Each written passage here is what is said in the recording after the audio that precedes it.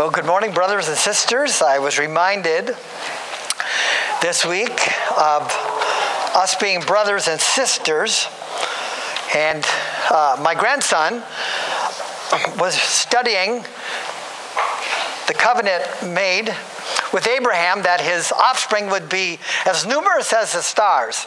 So my grandson is riding with his mother, and there is one of those clear nights, and he looks out, misunderstanding the covenant with Abraham. He says, "Mama, are we going to have that many children?" She said, "No, we're not going to have that many children." But what an opportunity to think about. We are all brothers and sisters in the Lord, and we have the opportunity to open the book of books. The book that I believe is inerrant, infallible, reliable, helpful. It is our sustenance. It is a word that changes us by the Spirit. And so we're going to do something we do occasionally. We're going to stand and read our text this morning, Jesus praying for himself and his mission. So let's stand and let's do that together from John 17, the high priestly prayer. So follow along if you would. When Jesus had spoken these words, join me, he lifted up his eyes to heaven and said, "Father, the hour has come.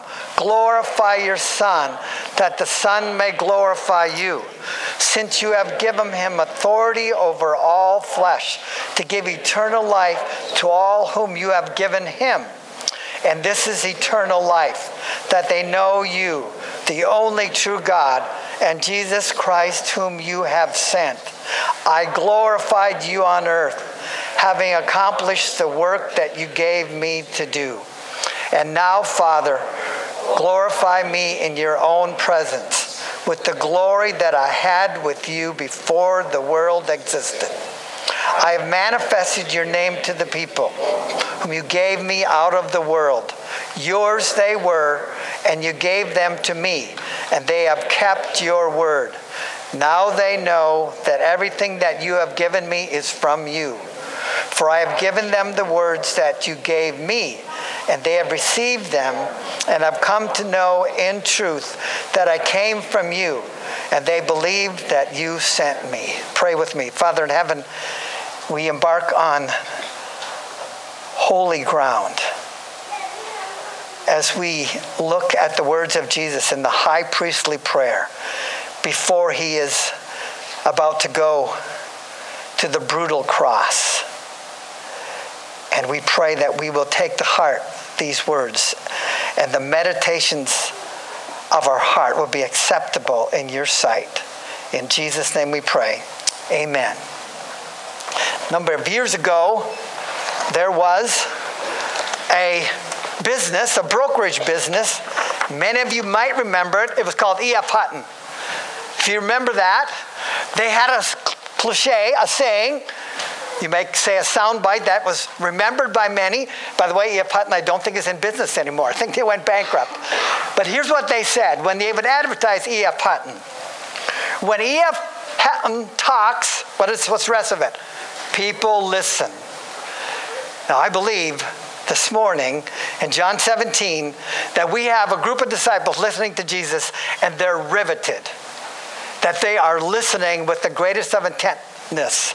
And Jesus, knowing all things, begins to preach almost in his prayer as he's informing them of what is about to happen. In John 16, he's been telling them that he's going to go away for a while. The hour has come. We see that again in John 17. The hour has come, which referred to the hour that would bring to completion or bring to fruition his mission on the earth. So if you have your Bibles, turn with us to John 17, staying there, and we're going to begin with verse 1. Just kind of unpack this maybe in a way that we don't usually look at Scripture, but this text is a progression. It's not like Paul's writings where Paul can give you like 3 arguments for justification, or he can give you an argument for sanctification, or he can connect sanctification. But in Jesus' words, we have him, the Lord Jesus, recorded by John in a progressive way, talking about this prayer he has, explaining it of sorts. And so We'll go with John 17:1. We'll start there. When Jesus had spoken these words, that's 15 and 16, probably of John, he lifted his eyes, which have been an Old Testament reference to how they prayed. So that's why we believe this is the start of his prayer with three parts. He's going to pray for himself and his mission.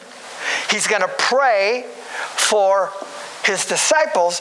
Then he's going to pray for us. And we'll look at that in 3 weeks. We're just going to do part 1 today, and we might just get through the first 5 verses. So he's praying, and then he says, first point, the first petition is, Father, the hour has come. Then he says, here's the petition, here's the ask, glorify your Son.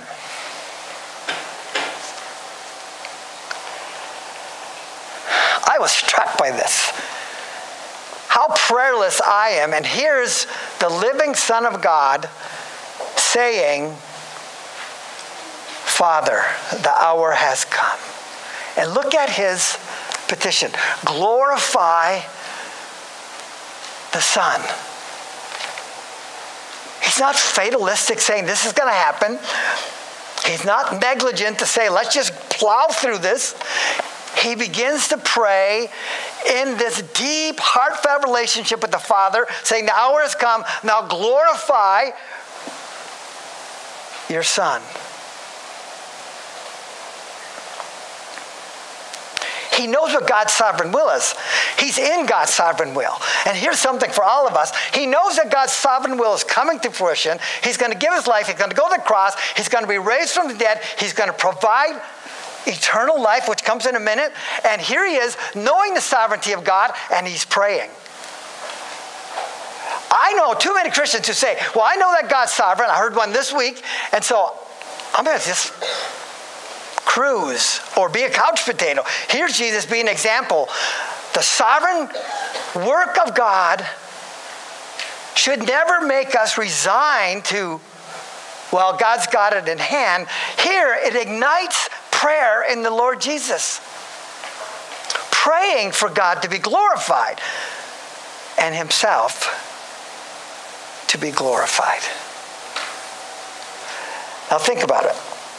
How could a cross bring glory to anyone? So he's saying, even in his suffering, God will be glorified. So here's another lesson. There's a lot of lessons here. I just prayed through this, Lord. Give us some lessons.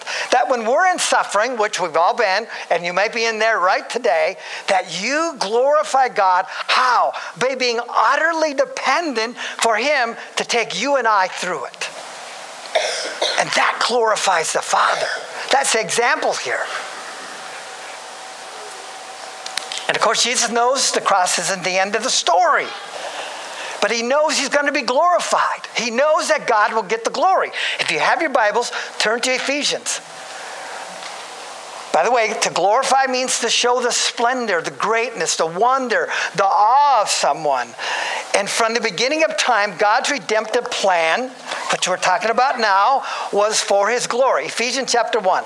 One of my favorite chapters of the Bible, Ephesians 1. If you have your Bibles, turn there. I want you to listen. There's 3 times in the first chapter of Ephesians, we get what the purpose of salvation is. Beginning with verse 5. He predestined us for adoption as sons through Jesus Christ according to the purpose of his will. Verse 6. To the praise of his glorious grace. Verse 12. So that we who were the first to hope in Christ might be to the praise of his glory. We're still in chapter 1 of Ephesians, verse 14. Who is a guarantee, meaning the Holy Spirit, of our inheritance until we acquire full possession of our inheritance. Here's what it says. To the praise of his glory.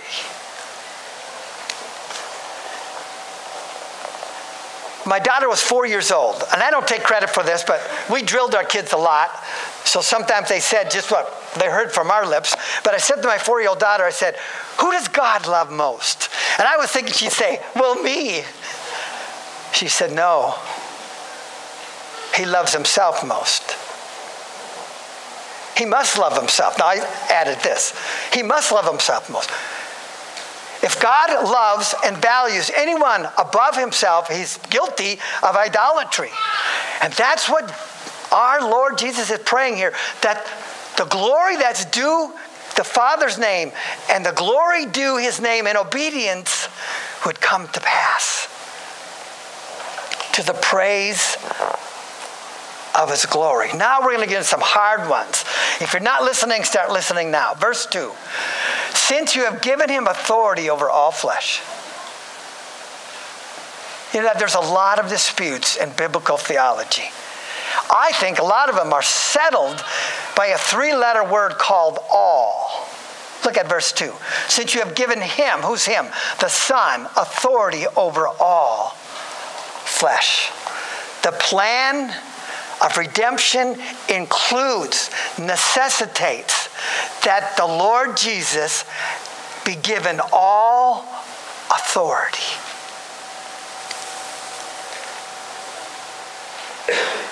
Universal authority is what D.A. Carson calls it. The Father has given over universal authority over all flesh. It's a tremendous plan of salvation. It's going to be carried out by the Son who has all authority. But what does he have authority to do? How does it unfold? Here's where it gets sticky. To give eternal life to all whom you have given him. The extent of the authority is walked out to the point that the Father says, I'm going to give you the church as a gift. And so think about this. We're a gift. If you're a believer here, if you're born again, if you put your faith in Christ Jesus, you are a gift from the Father to the Son. And he gives you eternal life. Now we've heard this, haven't we? This idea of a gift. It's in 3:24 of Romans.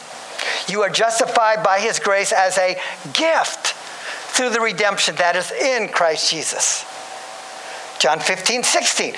We're going to expand on that a little bit. We saw that, I think, 2 weeks ago, John 15:16. Jesus says to his disciples, you did not choose me, but I chose you and appointed you that you should go and bear fruit. John 15:19. If you were of the world would love you as its own. But you are not of the world. Why? Because I chose you out of the world for what? Eternal life. Go back to your text, John 17. You have given him authority of all flesh to give eternal life. God chooses who he chooses. I don't know why he chooses who he chooses and who he doesn't choose, why he doesn't choose them. It's been a debate for ages. But here it is. I want the plain text of Scripture to inform me that God chooses who he chooses. That's the way it's been from the beginning. Listen to Deuteronomy chapter 7, 6 and 11 through 11. For you are people, talking about Israel, holy to the Lord your God. The Lord has chosen you to be a people for his treasured possession. Out of all the peoples who are on the face of the earth. Think about that. It was not, listen, because you were more in number than any other people that the Lord set his love on and chose you, for you are in fact the fewest of all peoples.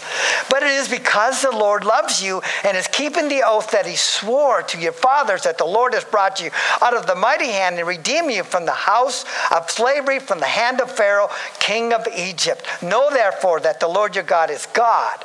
He's the faithful God. He keeps his covenant and steadfast love with those who love him and keep his commandments. What am I saying? God chooses who he chooses, not because they're rock stars. Israel was no rock star. I'm no rock star. He chooses who he chooses because he gave the authority to his Son to give eternal life. I don't even know who said this about the Jews being chosen. How odd that God would choose the Jews, and how odd that he would choose me's and you's, right? That is worth all of our praise.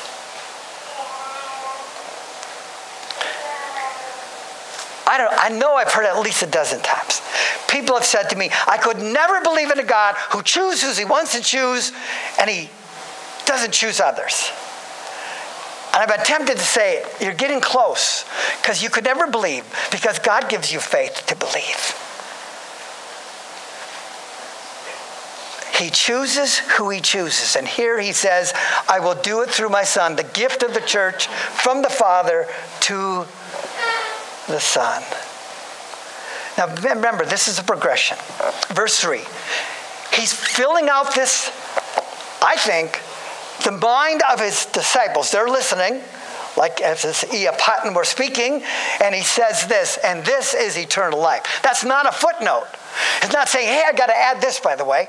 He's saying, no, and this is eternal life, that they might know you. It's a logical progression.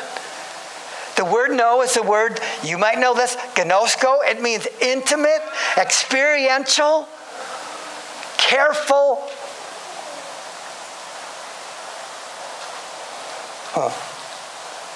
Intimate knowing.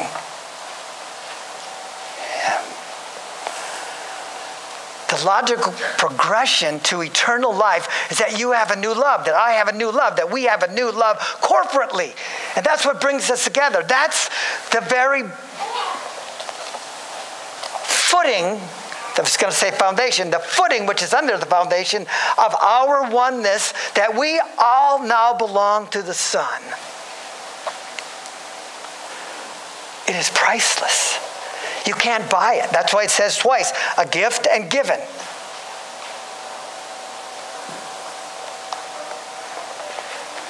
Let me put it in different language. And I'm talking to me. When someone comes to this place of faith, and now they belong to Christ, I'm going to say it this way. It puts a fire in their bellies. That's the idea. It's visceral. It's inside. It's a part of us. It shapes us day to day. And it's what Jeremiah promised thousands of years earlier.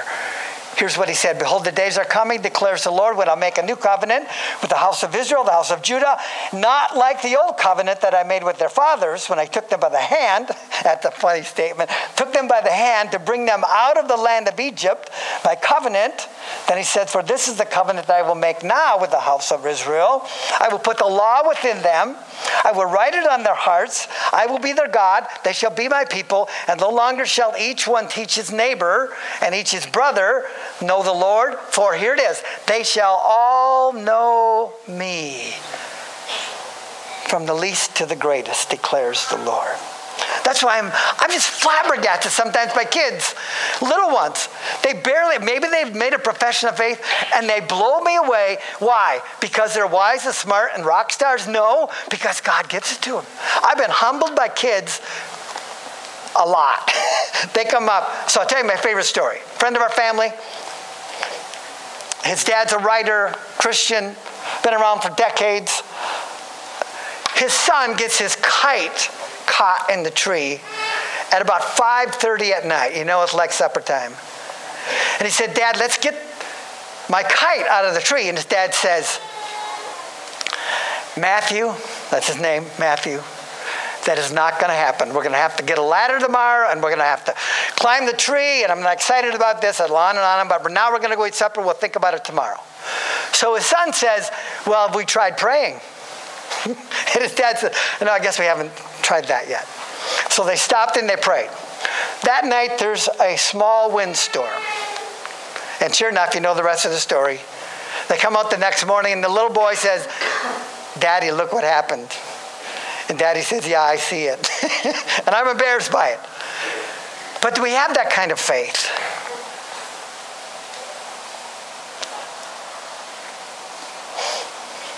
And this is life eternal, that they may know you, the only true God, and Jesus Christ, whom you have sent.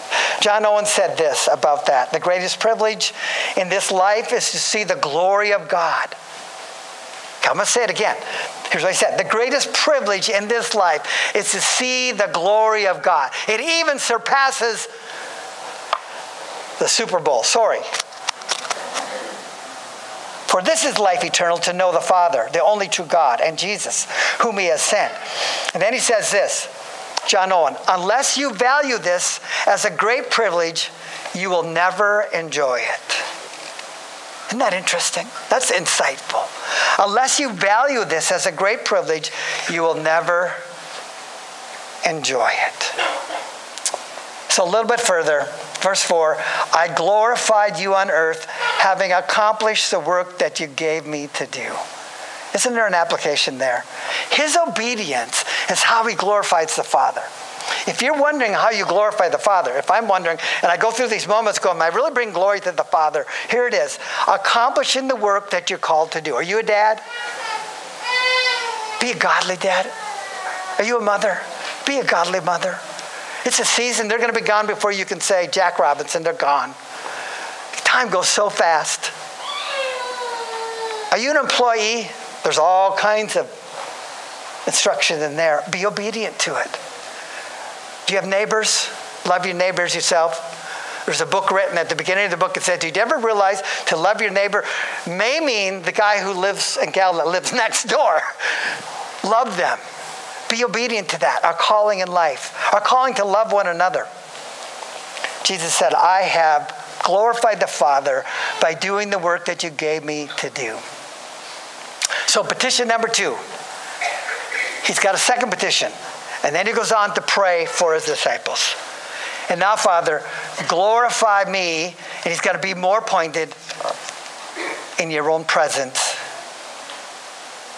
with the glory that I had before the world existed. What's that? The eternal Son with the Father. How long? You know, Jehovah's Witnesses believe that the Son was created, that Jesus was created. He was a created offspring of the Father. You know what this does? It puts a kaput on it, right? Isn't that a good word? It's over and done. That I had with you before the world existed. Before the created world that we enjoy existed, they had something between them that Jesus longs to return to. And what is it? God's glorious presence.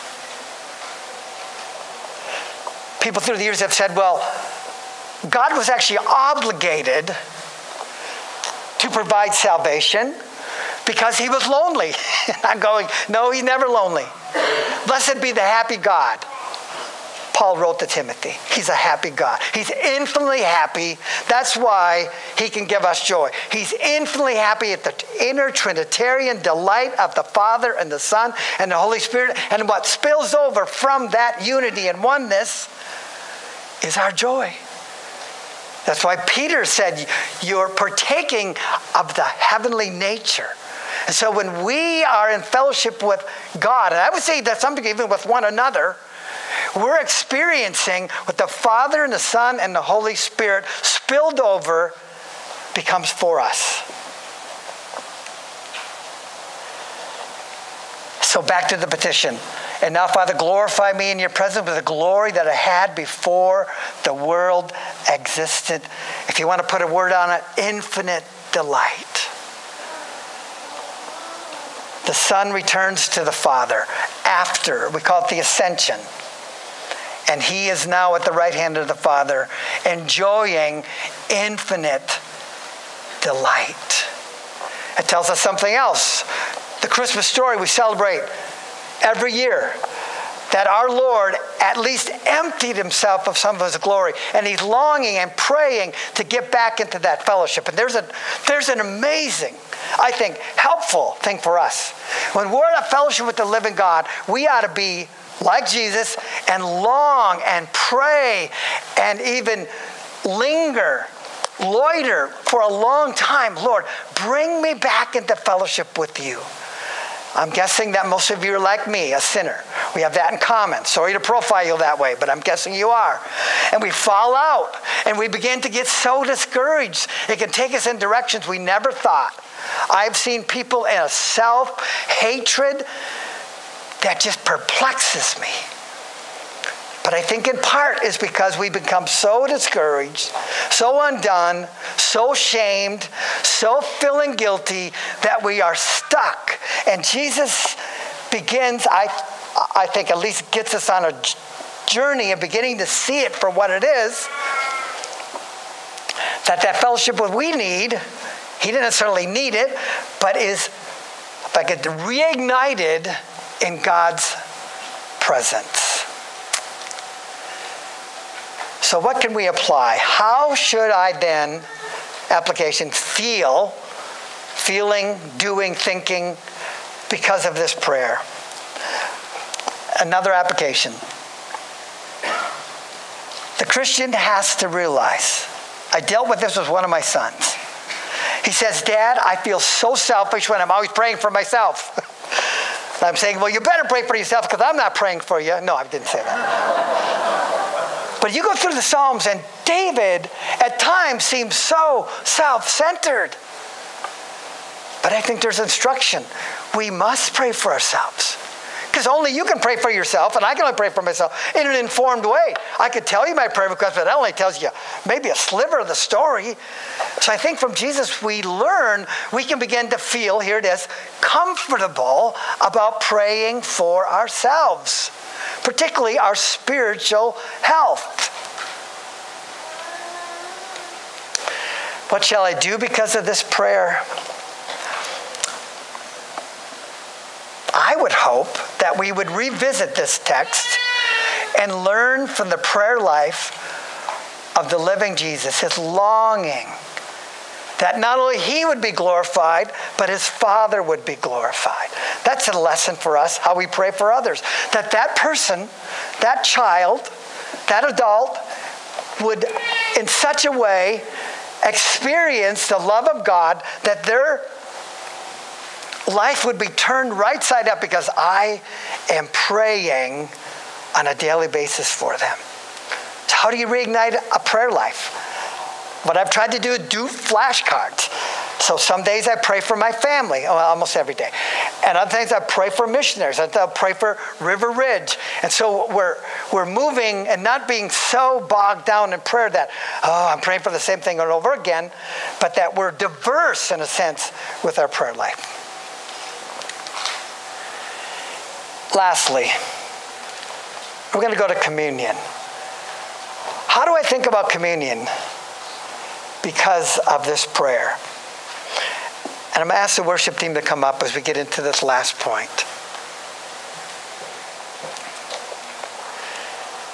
In a nutshell, Jesus is revisiting for his disciples and for us the redemptive story.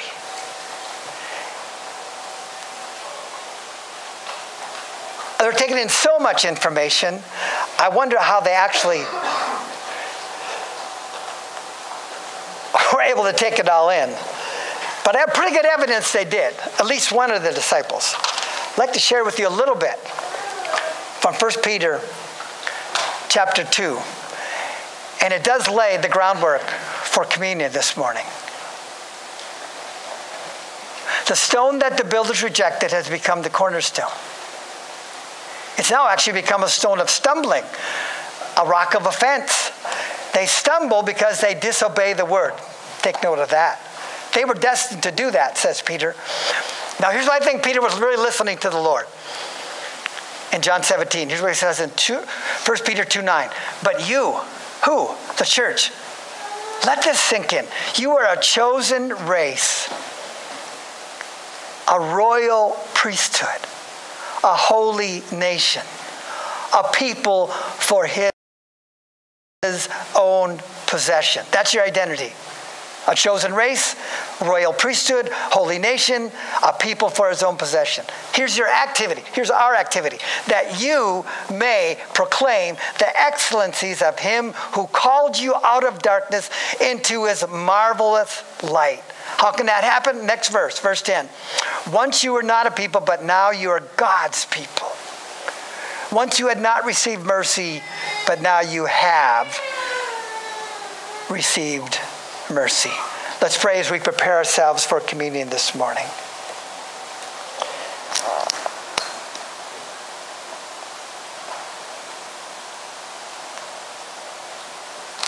Our Father and our God, we know deep within our hearts that our righteousness is insufficient to bridge the chasm between us and the holiness and the perfection of our Creator and Sustainer. But you sent your only begotten Son And you said whoever believes in him will not perish, but will have eternal life. And that well-known verse will bring us into communion this morning as we celebrate the Lord's Supper, remembering that our righteousness is insufficient, that for whoever would believe, you would impute your righteousness to them, so they that might be justified, declared righteous before God. And so we're here to celebrate that this morning, to your honor and your glory. Amen.